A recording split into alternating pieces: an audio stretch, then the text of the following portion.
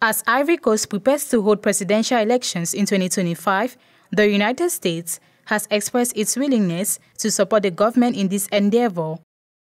On August 20, 2024, the president of the Independent Electoral Commission, Ibrahime Coulibaly, met with a United States delegation led by Ambassador Jessica Davis-Bie. During the meeting, they discussed electoral issues and emphasized the importance of youth engagement and training for electoral stakeholders. Mr. Ibrahime Coulibaly described the meeting as productive and suggested that it will lead to a better electoral process. He thanked the United States diplomats for maintaining communication with electoral stakeholders, which he said helped reduce tensions and facilitate the Commission's mission. Ambassador Jessica Davis-Bie acknowledged Mr. Ibrahime Coulibaly's openness in discussing electoral issues and emphasized the ongoing need to sensitize young people to the democratic process.